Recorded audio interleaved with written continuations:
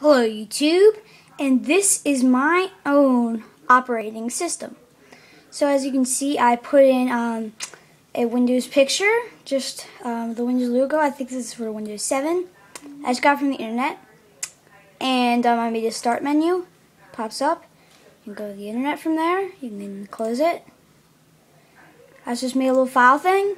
A little mini file thing comes up. You can close it by pressing exit, or you can minimize it, and just like any other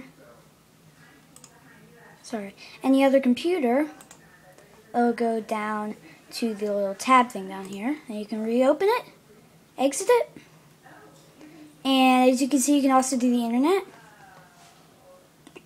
That's pretty cool, but you cannot minimize the internet. So that's a bummer. So after I get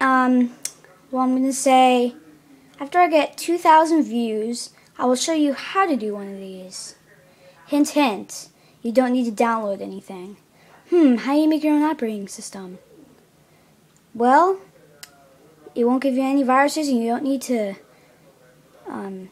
to edit your actual operating system at all. So try and guess, and leave a comment with your guess. And if you're right, I'll make an earlier video before there's 2,000 views.